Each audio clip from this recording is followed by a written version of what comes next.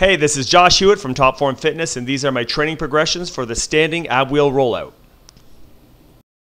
First of all, if you're still a beginner, you want to start out with performing the plank exercise, either both legs or single leg, and do this very consistently, frequently during the week to develop that core stability, the base of core stability. Then you want to progress to doing that same plank exercise on a stability ball.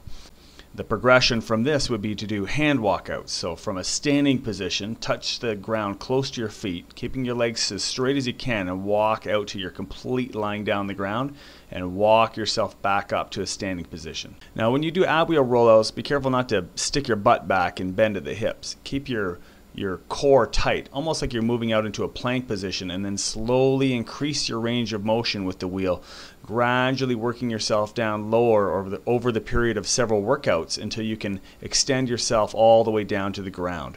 So you should progressively work on this. You shouldn't feel any pain in your lower back. You should feel all the tension in through your core and then in through the stabilizing through the shoulders and arms. Next one is a band assisted or tubing assisted ab wheel rollout. This allows you to perform full ab wheel rollout from the feet, but you get some assistance from the band. Now you can loop this over a rack or an overhead bar, or you can get a partner to assist you by holding it behind you.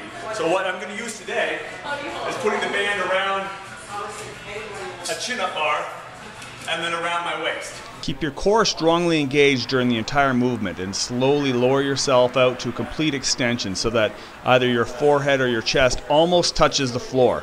You don't want to completely touch down so that you relax at the bottom. Keep your muscles taut during the entire exercise. Eccentric standing ab wheel rollouts is another great progression. Simply perform the eccentric or lowering phase of the exercise slowly and under control, trying to get to full extension, chest touching the floor, and then bring yourself back to the start position from the knees. So you're basically performing a standing ab wheel rollout on the way down and the kneeling ab rollout on the way back in.